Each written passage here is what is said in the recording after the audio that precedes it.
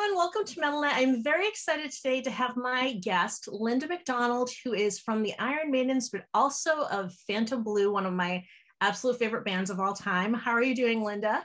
I'm doing great. How are you doing? I'm doing well. I imagine after all these years, meeting people who are still like, I need to talk to you about Phantom Blue must sometimes be like, really? Like, I've done a million things since then.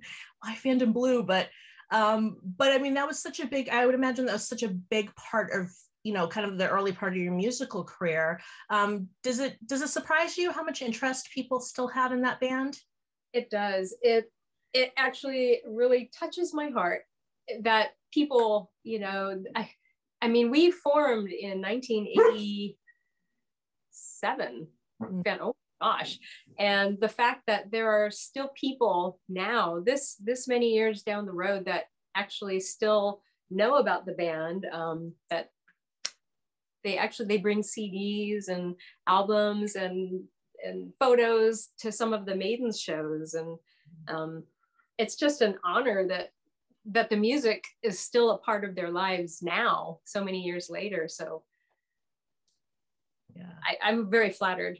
Well, I love hearing that. I really do, because I'm such a huge fan. And I mean, I've been a metalhead since '87. That was kind of the year I discovered like all my bands and all that. And Phantom Blue, I think you guys got signed maybe like '89 or so. And I think I discovered you a little bit after that. And it was actually a pretty cool story, because I was that girl that went out of my way to find the girl bands and like the female led bands and all that stuff. And so I actually it was one of my female friends who was like, oh, there's this band. Do you know about them, Phantom Blue? And I actually hadn't heard of you quite yet. And it was when the first album was out. And she's like, I think you're going to love this. So she gifted it to me. And it has been like one of my favorite albums ever since. I went to get built to perform like, I think the day it came out. Like, I just couldn't wait. You know, I was so ready for it. But I love that it was gifted to me by like another girl. You know what I mean? So that was what kind of made it even more special. So we're definitely going to talk about Phantom Blue today. But before we get there, I wanted to kind of learn about you as a musician and how you started out in your like super young days. So I've heard that you, before you were even a drummer, had played piano, guitar, and violin. So I was wondering, what did you start with, and how old were you when you started playing? My first instrument was piano, and I think I was 6 when I started.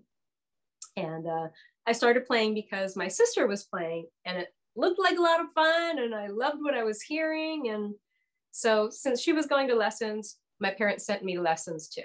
So I took some piano lessons from 6 years old through, I think, 8th grade. So it was something that you chose for yourself, not just something like your parents just decided, Linda, you're going to be a piano player.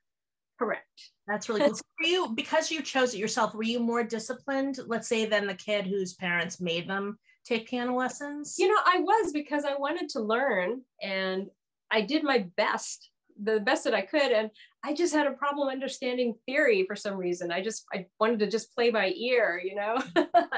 But I tried. It seemed to come more natural and easier to my sister, I think. But I had to put more time into it. And I'm a Virgo, and I'm very anal retentive and all the details. And I feel so sorry for my parents, but at the same time, I'm so blessed that they were so patient, because I know I'd be trying to learn it and playing, and anytime I'd make a mistake, it'd be like bam, bam, bam on the keyboards, you know. It's already competition. That's not the best method to learn. But I mean, you're a professional musician, so it couldn't have hurt the way you went about it. Were you competitive with your sister at all, being that you were both learning the same instrument? No. Not at all. I was very inspired by her, and I just wanted to be as good as she was. Oh, that's amazing. That's amazing. So when did you pick up guitar and violin? Violin was because my sister played violin in school. So after she was done playing it in school, I took it over, and this was like in 4th grade, maybe 4th or 5th grade. So I just did it in elementary school for 1 semester. Okay. But it was really fun. And since I already knew how to read music from piano, they had me doing the beginning and advanced class at the same time. Oh, nice. So I could learn, you know, the position on the violin with my fingers and get used to that. But at the same time, I got to play with the school orchestra, the elementary school orchestra. And that was such a mind-opening experience for me, because you sat there and you would play the voice on, I had the easiest parts. That's okay though, on my, and just hearing what each different instrument was doing, and that whole collective outcome of the song with all those different instruments and voices just really struck me. And I was amazed. I would go home and I would sit at the piano and I would remember all the parts that I heard the different instruments doing somehow. And I would pick them out on the piano and play the different parts. And I don't know, it was just fascinating to me. So I should have, but I didn't. I'm guessing since piano, was it sort of like it was you at your piano playing mostly by yourself, and then this was like really the first time you were part of something bigger than yourself? Exactly. Yeah. And then was guitar right after that, or was that guitar later down the road? I am definitely not a guitar player, but I picked it up, and I had a lot of fun with acoustic guitars, doing, you know, finger picking stuff. And in junior college, I took some classical guitar class and stuff like that, but I'm not a guitar player. But it was interesting, and it was I totally respect guitar players, big time. I wish I was a guitar player, but it just doesn't work here and here and here for me. It doesn't work. So now most of this was in, I think, Montana, where you grew up. Is that right? Or no, you didn't grow up there the whole time? I was only about 3 years old. We moved out. My dad was an Air Force guy. And so we moved a lot. And we moved from Montana when I was 3 to Los Angeles. And we pretty much been in California from that point forward. So. Oh, so you were is it fair to say you were raised around sort of that culture, and not probably easier for you to go see bands and things like that when you were a teenager than it would be for, let's say, if you had grown up in Montana or somewhere else? I guess so. I mean, I'm glad I grew up here when I did in the time period, because when I started to play out, I mean, it was the 80s. Mm-hmm. Wow. Yeah, I mean, that's definitely my favorite time period of all. So at some point you had a moment, you had this special moment, and it was actually because of your brother who introduced you to Maiden. Tell me about that, because I believe this was a big moment for you. Life-changing, it was a big, not mistaken. My brother has a huge part to do with me actually pursuing drums and playing and everything, because I'll back it up a little bit. He got a guitar, an electric guitar, and he started playing, and I wanted to play too. It's like my brothers and sisters always got the instruments first, and I wanted to join in, and I wanted to do it too, because it just looks so fun. So I got my mom's Tupperware and sat it out on the floor in his bedroom, and he had his guitar and he would play, and I had chopsticks, and it's a true story. It sounds so silly, but and a Folger coffee can that we put marbles and metal things inside, so when you hit it, it actually sounded like a snare drum. Mm-hmm. So I didn't have a kick drum, but I had a lot of Tupperware tom-toms and a snare drum, and we would kind of jam a little bit. And he encouraged me to go and get a real drum kit. How old were you at this point? I was 15. Okay. All right. So you heard he played some Maiden for you. You fell in love. You were watching him play. It was like a whole bunch of things going on at your house. Yes, I was in school, and I got sent home for an impromptu vacation for a few days. I got sent home, and there was nothing else to really do. My mom said, no phone calls from friends, this and that, but it happened to be like the warmest days of the year. So my timing was very good on that part.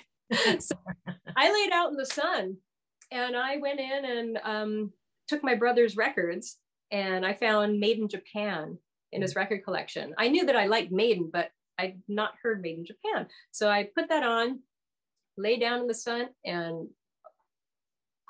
that's what happened. I just couldn't believe it was live. It was so tight. It was so energetic. And it just pulled me in because as we know, in those days, it's not like making a record today or a live recording today. I mean, there's minimal overdubbing. It was just a different process. Did that come out right? It was such a different process. That was captured. That wasn't gone back into the studio and redone for perfection. And it was just so insanely alluring. That energy was just so magnetic. And the drumming, it blew my mind because of that energy. And it was at that moment that I decided, yep, I think I want to play, like for real. I want to play, and I wanted to play with that kind of energy, in a band with that kind of energy, and the way that Clive Burr was playing on that album. It's just, wow. That's totally where I was at in life at the time. It was like, hurrah! So you just knew, and you said, I think you had said that your brother lent you some money so that you could get your kit. Yeah, he did. Aww. He did, and I paid back little by little, and and I got a kit. It was a Ludwig Blue Vistalite. It was an Octoplus kit, so it was massive. It was like a 15-piece kit.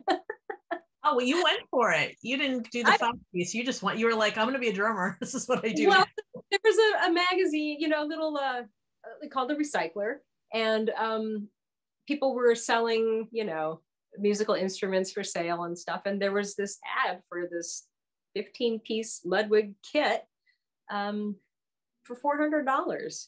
Oh. So like, okay, let's go check it out. We did, and it was pretty beat up. A couple of the toms were split up the side, but they were acrylic, so you could repair them. And I told the guy I only had 300, and he told me, just take what you want. So I took it all. Oh, well. Of course you did. Why would you leave any of it behind? Oh, that's amazing. So it seems like your siblings were like an inspiration and also very supportive. How did your parents feel when you came home with the big old drum kit? I'm not sure how much they really knew what they were getting into with me on that. I think they were really hoping it was a passing phase, but my brother was playing. Some of his friends were getting together and jamming and that kind of thing. And it was actually, I'm going on a little tangent here.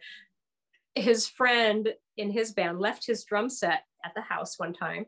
And so we set it up in his bedroom, and I sat down behind it, and I played a beat. I played Living After Midnight.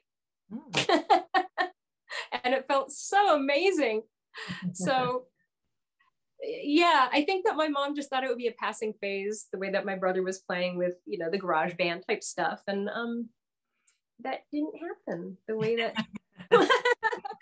She got her Tupperware back at least, right? She did, and I never broke a head. That's perfect. All right, so at some point you've got your drum kit now. You're already living in LA because you're growing up there. At some point you start playing in bands. What was your first band that you joined after you started playing drums? It was a band called Andromeda, and it was a 3-piece female band. For some reason, I've always been in all-female bands. You've been in more than anybody I can think of. Because you've got Andromeda, you've got Phantom Blue, you've got the Iron Maidens, there's the Ozzy tribute band. That was all female, right? Yeah. Are there any others that I'm forgetting? I wasn't an official member, so no. I mean, okay. That's funny though. Most of them were all female. It just kind of worked that way. I don't know. It's so funny. So, while we're on the topic, was that a choice, or it sounds like it just happened, sort of? Well, when I got in my first band, once again, I went to the Recycler, that magazine. I mean, there was no internet yet, right. You had to actually go and look up ads and call people. You couldn't just send texts or emails. Mm-hmm. There was 2 girls that were looking for a drummer and into Zeppelin and, you know, the kind of stuff that I was into. So it just worked out. The other ads that didn't specifically say all female or whatever, it just didn't sound right. I mean, I don't know. I just kind of fell into it somehow. That's funny. Well, clearly it's worked out for you. Otherwise you wouldn't have stuck with it for so many years, your career. So when I first started getting into bands was around the time you kind of started professionally with Phantom Blue.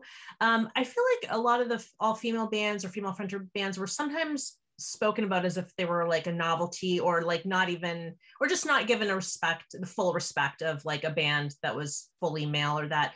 And I feel like it's become a celebration finally. Did you feel that way while you were playing, or did it not affect you as a musician, as somebody on stage?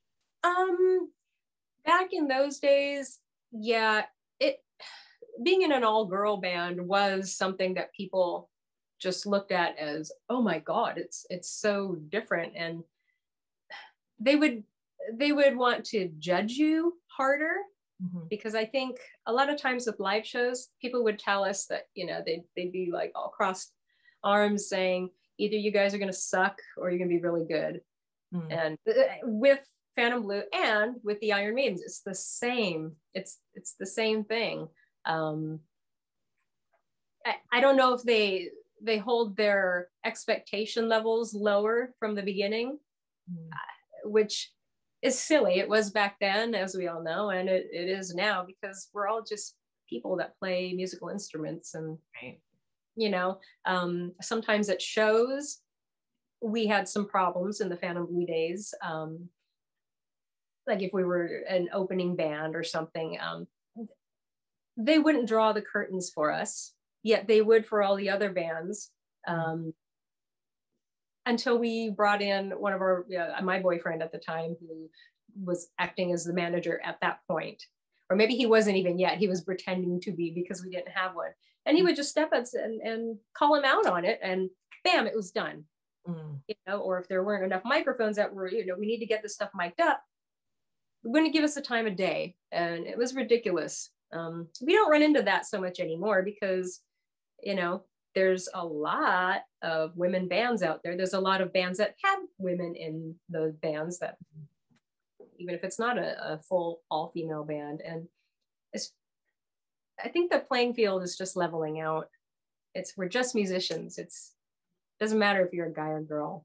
Yeah, I mean, it's always been that way, but it almost felt like if you guys would always be asked things like, who are your influences, and, you know, wanting to hear about the female influences, which is nice to hear. It's nice to hear the Pat Benatars and Ann and Nancy Wilsons. Oh, sure. But I always felt like there was a little bit of a pushback from the female musicians, because it was probably like the only question that you got asked over and over and over again, and without maybe those other questions that the male musicians were getting asked, you know. So it's kind of nice to see, well, not kind of nice, it's great to see the celebration of female musicians, because now I feel like you're treated like musicians, but we could also talk about the girl thing, and it's not like oh God, I'm going to box myself in even further, which is kind of how it felt.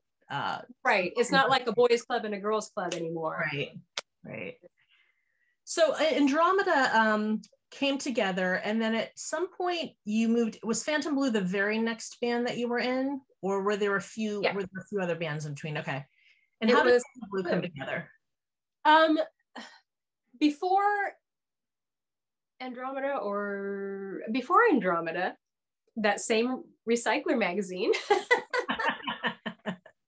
Wow. Know if that magazine's still around or not anymore. You should have it framed at your house somewhere. Right. I was looking for people to jam with still. And I saw an ad that actually, it was a female saying, looking for female musicians again, right? Into thrash metal, Metallica, Iron Maiden, blah, blah, blah. It's so hard in those days to find other females who played that were into that type of music. I mean, in my high school, there's a handful of us, and, you know, we were in that clique of metal chicks. And I don't know. So I was really thrilled, and I circled the ad, and I was going to give her a call later that day. Went out, came back home, and I had a message from a girl who called me, and it turned out to be Michelle, and that was her ad. So she got my phone number from a mutual friend, Michael Rosenberg. Mm-hmm. And that same day we were going to connect with each other, and that's how we met. And you know, I went down, I met her, and she lived in a studio, a loft up above a liquor store or something. Her and her family are just so amazing, so supportive of her, and just so musical. Her dad was a drummer also. Oh, yeah. But so we jammed and that kind of stuff, and she was talking about wanting to move up to San Francisco and get into the thrash scene up there. But I really wasn't quite ready to do that. So we kind of parted ways. I got into Andromeda. After Andromeda split, I was in Guitar Center looking for, you know, new drum heads and whatnot. And I ran across Michelle. She was working there. She's like, hey, how you doing, Linda? What's up? Are you playing with a band? And told her I was actually looking for a new one. She's like, oh my God, we're putting a new band together, and it's like Racer X. You ever heard of Racer X? Oh my God. But we just need a drummer. Are you interested? I'm like, sign me up. So that's how that happened. So Michelle didn't end up going to San Francisco then? She stayed in LA? And then did she already have the rest of the original lineup, or most of the original lineup? The whole original lineup. Did she have a bass player yet? I think that they were still I don't think that we had the bass player yet. Okay. But she said, you have to listen to this girl sing. Her name's Gigi. And she called Gigi and she said, okay, don't answer your phone, because I want Linda, she's going to be our new drummer. I want her to hear your voice, because she had a song playing on her outgoing message. So don't answer that name. So she called it back, and then I heard Gigi's voice on her outgoing message, and it's like, oh my God, that's awesome. And that's kind of how bands got together back in those days. Right. That's amazing. So you guys made, I mean, it was the original lineup was for the first album, which I absolutely loved. And then a slight change in lineup for the second album, right? But you made two amazing albums together. But I feel like that moment in history where all the music I loved started being pushed away and this whole new thing started coming in. I feel like that happened right as Built to Perform was supposed to, you know, blow everybody's mind and, you know, get the attention that it deserved. What was happening during that time? How were you feeling it? Like, did you know it was happening, and did you feel that shift? We definitely did. We weren't getting the support in the US that we were from Roadrunner. We were on Geffen here, and they pretty much shelved us. You know, they said that they didn't know what to do with us. They didn't know how to promote us, blah, blah, blah, blah, whatever. But thankfully we were signed to Roadrunner in the rest of the world. Mm-hmm. So they took really good care of us. We did tours. We did several European tours. They did the MTV thing and all the major metal magazines. It was all them. But then I remember we were playing, wow. I remember we were playing at this club called in the UK. Anyway, we were in the UK, and I remember that we heard the news that Kurt Cobain had passed. Mm-hmm. And it was that day forward, there was just this dark cloud. I don't know, that the whole music scene was changing, and everything just changed, you know. And there were people from Europe saying, you guys were just about to bust out and thrive. And, you know, we felt it too, but it is what it is. And it's what was meant to happen with us. So I'm grateful for every moment that we had. Yeah. I mean, you made two amazing albums. And then I feel like that's the moment where Phantom Blue came, and I might be fast forwarding a little bit, But there was a point where you were the only original member left in Phantom Blue, but Phantom Blue was still together. You guys were still playing and making albums. What made you to decide to keep going with Phantom Blue? And did you have the support of the original members? You know, it was hard to let a good thing die, I guess.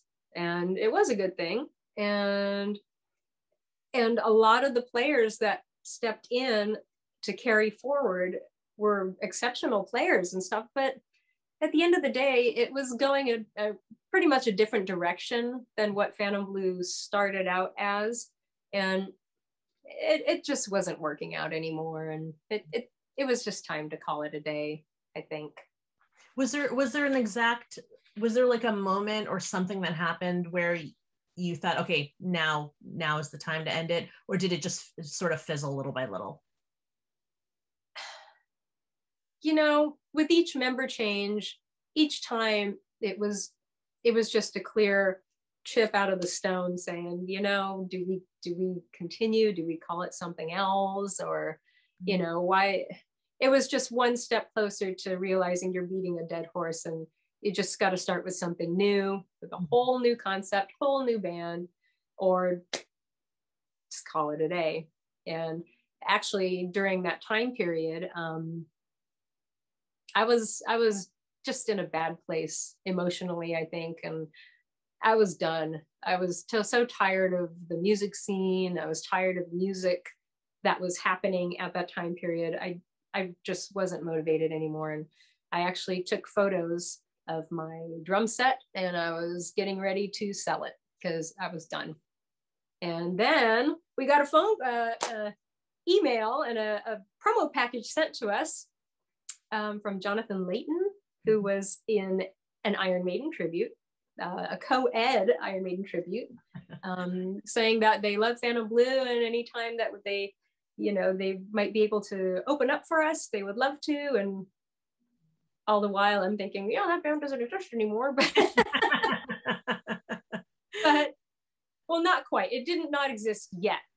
We were actually looking for a bass player at that time, because we had an offer to go and do an East Coast run with Phantom Blue, and we didn't have a bass player.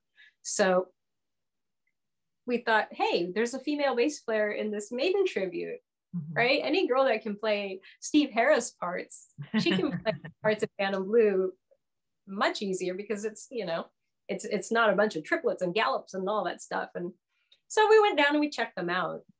And it was Jen Warren, who is the one that had the idea to put the Iron Maidens together.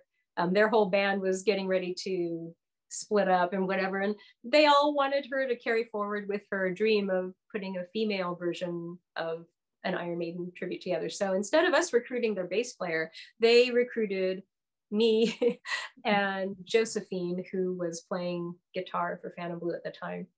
So the tables were turned, and my flame to perform was reignited.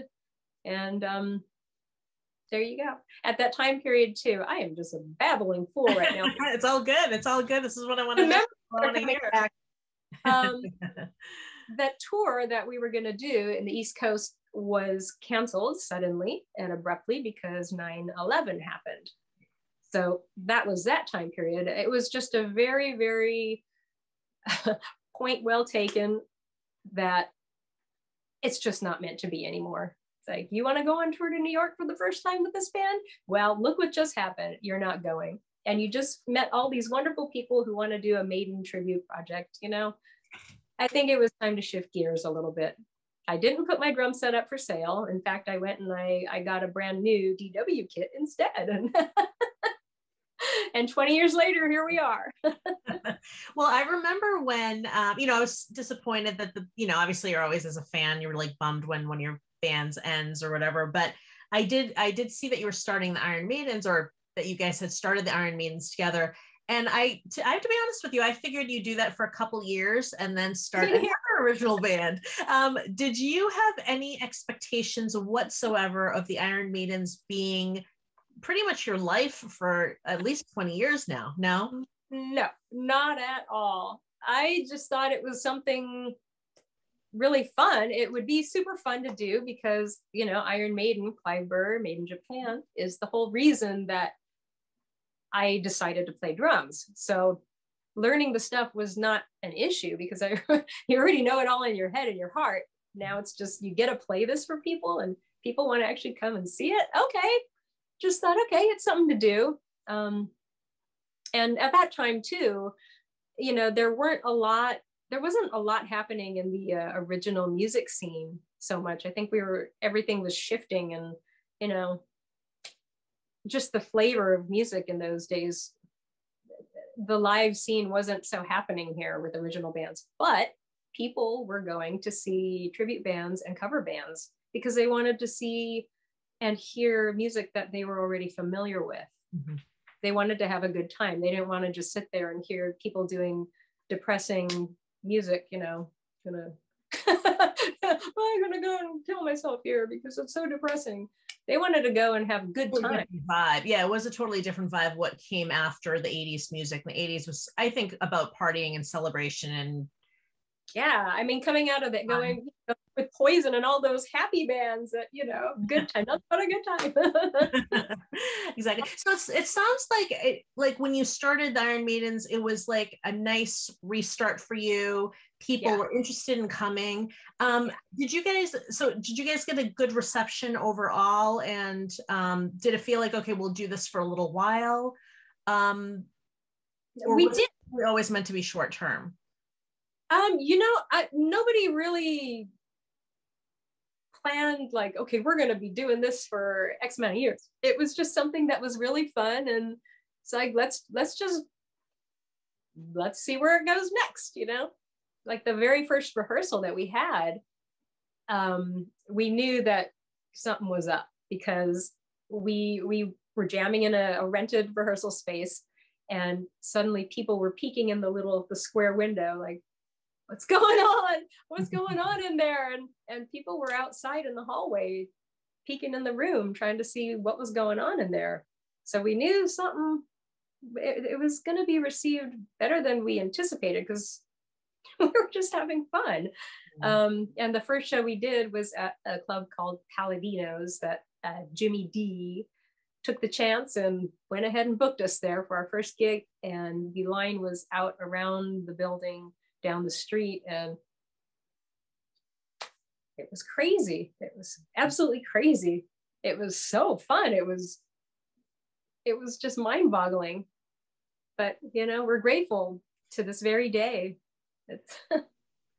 So I'm curious, what is it that made you continue? Like, so let's say you're in the band, it's going well, people love you, you're having a great time.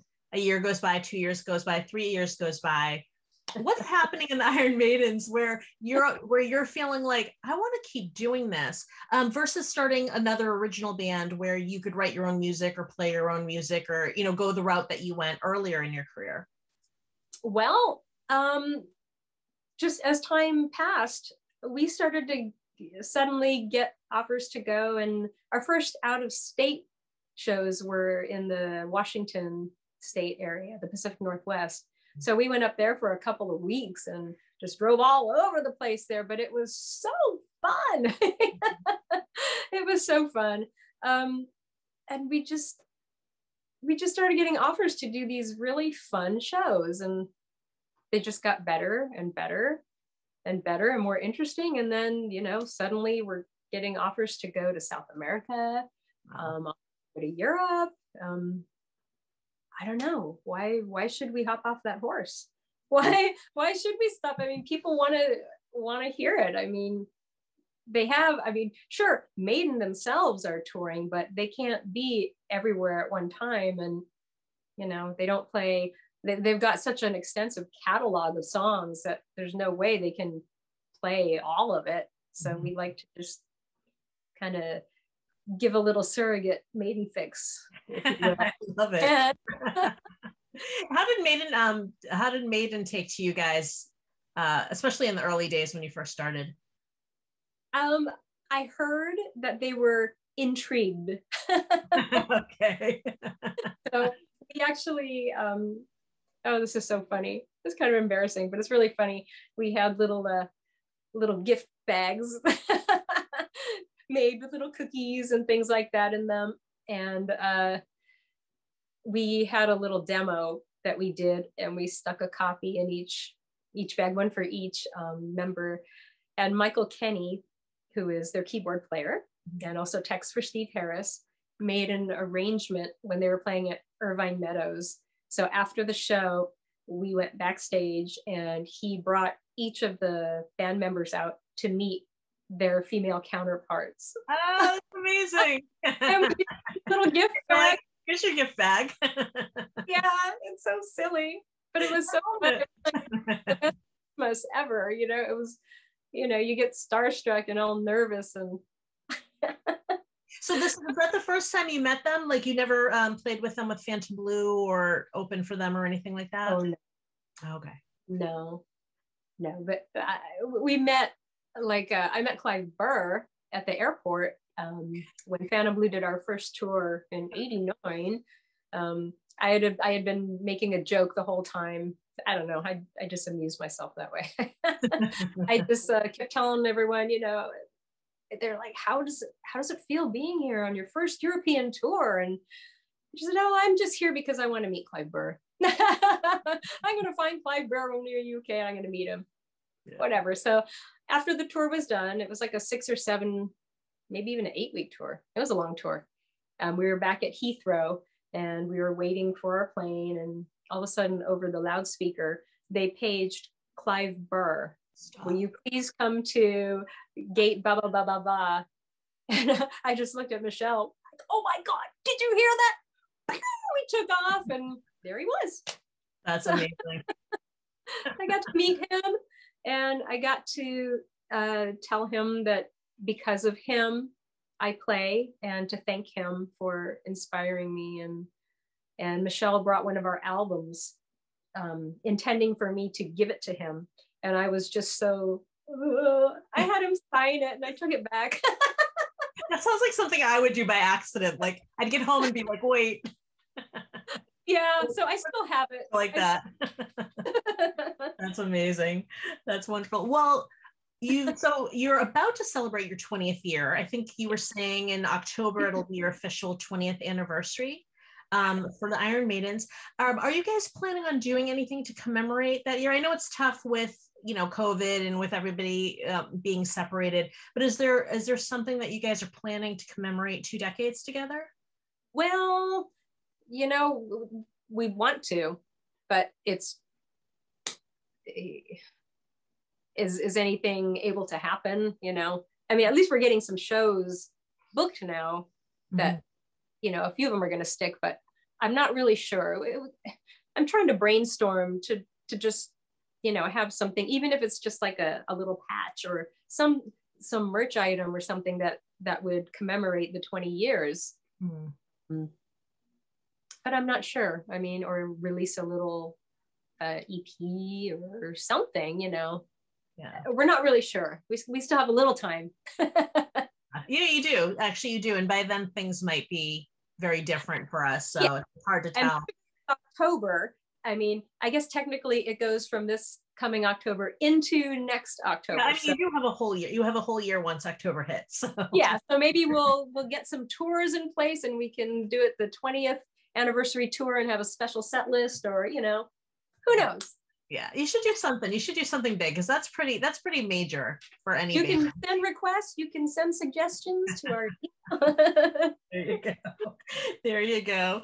All right. Well, how's it been for you guys? Because you are playing someone else's music, so it's not like you guys can even get together on Zoom and say, hey, we're going to write a bunch of songs for the Iron Maidens. So is there anything that you guys can do to stay connected to one another as a band, or is it kind of like just waiting for that moment where you can rehearse so that you can do a show here or there?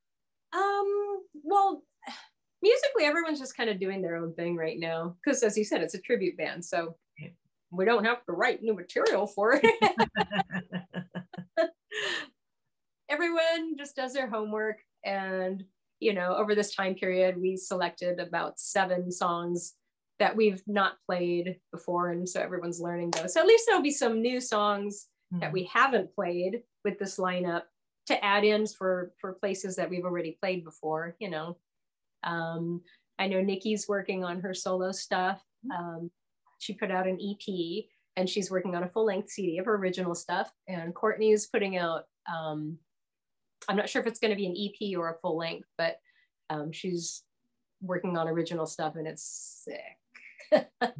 It's some hardcore thrash stuff. It's really heavy, but it's very technical, and it's whew, can't wait. So COVID aside, wait, I know it's hard to say because we've just done a whole year of social distancing and that, but COVID aside, do you feel like being in the Iron Maidens has somewhat protected you from like the changes in the music industry? Meaning you're not having to write albums or wait for them to do, sell so many copies, and that you're really just going out there and putting on an amazing show for people who are coming because they know the songs, they love the songs, and they love the way you guys play them. So does that protect you somehow from all the changes that are happening in the industry? Or do you feel like you've been affected by it as well? Not being able to get like a huge record deal, or, being catered to by a record company and that sort of thing? I think for me personally, I'm enjoying this a lot. Because when we were doing the Phantom Blue thing, we wanted to get a record deal and all that, and we got signed to Shrapnel, which was fantastic. We got our first album out and all that stuff we did, but then we got bought out and signed to Geffen Records, which at the time was one of the biggest major labels that a band in that genre, in the hard rock genre, could be signed on. And it was like a nightmare.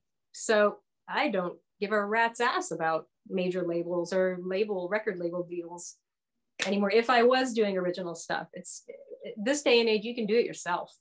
Yeah. And you can make more you can actually make a living for yourself instead of for the record company. So,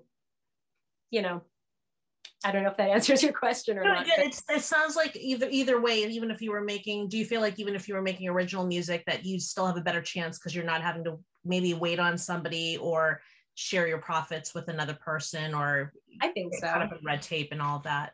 I think so. And, people can get so connected through the internet these days that you don't need to go through and have this record label be the dictator of what you're going to sound like, when you're going to have things released, or you can just be you. I think it's more spiritually and soulfully satisfying to be able to release material that is you, instead of what they want. And when, like with the Phantom Blue stuff, we had a great album, we thought, with Built to Perform with Max Norman. Max Norman, on Time to Run, the song, he spent so long mixing that one song, and it was absolutely mind-blowing. And our A&R guy, I'll just say that the label heard it and said, oh, that's not the direction we want to go with it. He spent weeks on one song, and we thought it was a masterpiece. He did too. He was so disappointed with that. It's like, well, then why did you hire me? Because that, he mixed it the way Max Norman would mix it. Right. And it was exactly what we wanted. Nope, you have to pull the vocals back. We want the vocals to be buried. And what? Why would you want Gigi's voice to be buried? I don't know. It's those kind of controlling things that, people don't have to deal with anymore these days. But people are so connected. I'll go back to what I was getting at online, that, to get music, original music and stuff on soundtracks or movies or commercials, you don't need a major label for that. People know people who will get your music out and whatnot. And I think it's the right time to just do it yourself. That's awesome. Yep. So what do you see for yourself as a musician, aside from your band? What do you see for yourself? I'm guessing more Maidens, but do you see any projects, solo projects, Linda McDonald's album or new bands or anything coming your way? I don't know. You know, I'm open to anything, really. I just did a couple of tracks to contribute to an album that I guess I can't say it yet because it's not out yet, but a couple tracks and on a songwriter's album who wrote a lot of the songs that were a big part of my life when I was growing up. So I was really excited to get the opportunity to do that. It's amazing. The stuff. So, you know, I'm just working on my own playing and getting my technique better and just having fun and just playing whatever, wherever. Yeah. Waiting to see shows again. Yeah. So I have 2 more questions for you. And my last 2 questions are, what is your advice for drummers specifically? Anything that you know, whether it could be like nerdy technique stuff, or it could just be like general. And then what is your advice for musicians for this new landscape? Well, for drummers, I will say, learn more than just one style. You know, I guess it goes for both musicians in general too, you know, as well as just for drumming. Pay attention to your technique, because later in life, you know, if you start playing slouching over this way, it's fine when you're really young, but you get a little older and, you know, like right now I'm dealing with a little bit of a shoulder thing, and they're telling me that my shoulder actually is curved forward a little and my spine has a twist, and they couldn't figure out why. And I told them, well, this is how I sat for like 30 some years, and it's totally it. So mind your posture, you know, all that stuff. Learn the basics. It's boring, but learn the basics.